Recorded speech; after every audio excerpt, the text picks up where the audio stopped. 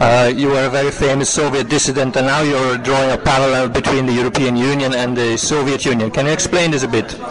Well, of course, when we speak about the European Union, we have to keep in mind that it's a very, let's say, mild copy of the Soviet Union. We're talking about structures, we're talking about certain ideologies being instilled into it, a novel idea for Europe.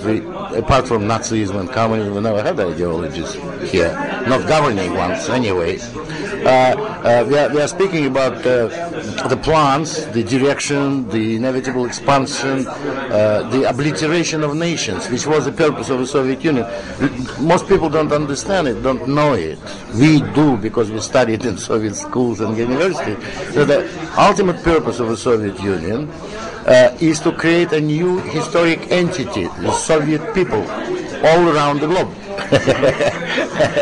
and of course the same is true here, only they call it Europeans, whatever it means. That is the idea. The state, according to communist doctrine as well as many socialist thinking, the state is supposed to wither away, national state.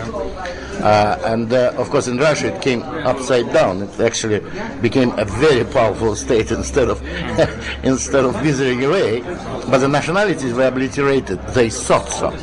But when the time of collapse came, the suppressed feelings of national identity came bouncing back, and they nearly destroyed the country. It was so frightening. Luckily for us, the communists decided not to resist it. Do you think the same thing can happen when the European Union collapses? Absolutely, absolutely. And why? You can press a spring only that much, and the human psyche is very resilient. You know, you can press it, but don't forget, it's still accumulating a power to rebound. It's like spring. And it always goes to overshoot when it's spring. Some people will say that all these countries that joined the European Union did so voluntarily. Look to East European countries. No, they didn't. Look at Denmark, which resisted the Maastricht twice. Look at Ireland. Look at many other countries. They were under enormous pressure, almost blackmail. Switzerland was forced to vote 5 times in the referendum. 5 times. All 5 times they rejected it. But who knows what will happen in 6 times, 7 times. It's always the same thing. It's a trick for idiots. We vote in referendums until people vote what we want, and then we stop referendum. Why we stop? Let's continue every year then, right?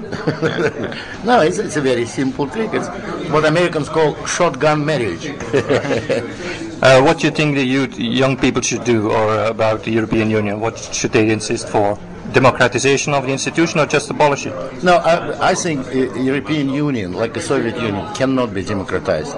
Gorbachev tried to democratize it and it just blew up. These kind of structures cannot be democratized. But we have a European Parliament which is chosen by the people. Yeah, but the European Parliament is too big.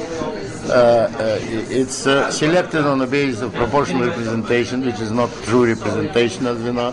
And then, you know, it's so much manipulated, so much. I mean, what do they vote in European Parliament on?